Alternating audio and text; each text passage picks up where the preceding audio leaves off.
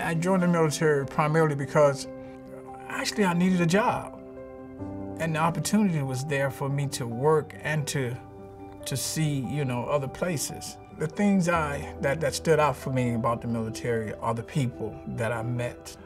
People just that I never thought I would even meet. I met and befriended.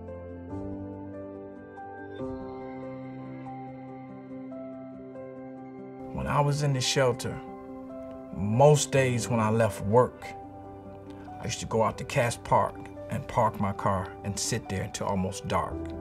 And then I would come in, so I wouldn't have that much time, daylight. I'd just fall asleep so I can come back to work.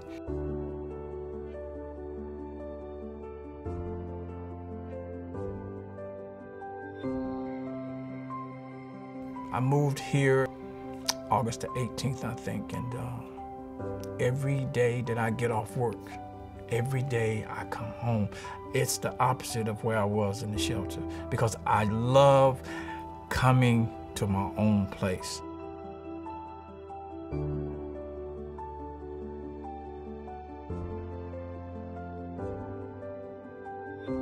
From where I was to now, it's like night and day, because this is an opportunity that I chose to be in it.